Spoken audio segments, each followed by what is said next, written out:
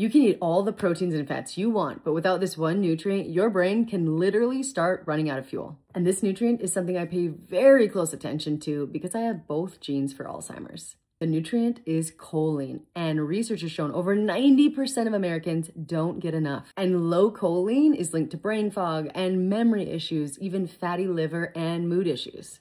Choline is essentially your brain's Wi-Fi signal. It helps to build healthy cell membranes and for your brain cells to communicate with one another, and without it, your signal in your brain essentially starts to drop. So if you struggle from memory lapses or sluggish focus, even though you're eating healthy, you might be low in choline. So here are 3 simple ways to get more choline. Number 1 is egg yolks. I love to use pastured egg yolks, 2 to 3 a day, as it is the richest source of choline. Number 2, eat organ meats like liver. Yes, they are nutrient powerhouses, and if you don't want to actually eat them, try our organ complex. You can find the link below. And number 3, consume soybeans, kidney beans, and even cruciferous vegetables like broccoli, cauliflower, and Brussels sprouts. Don't let your brain run on a low battery.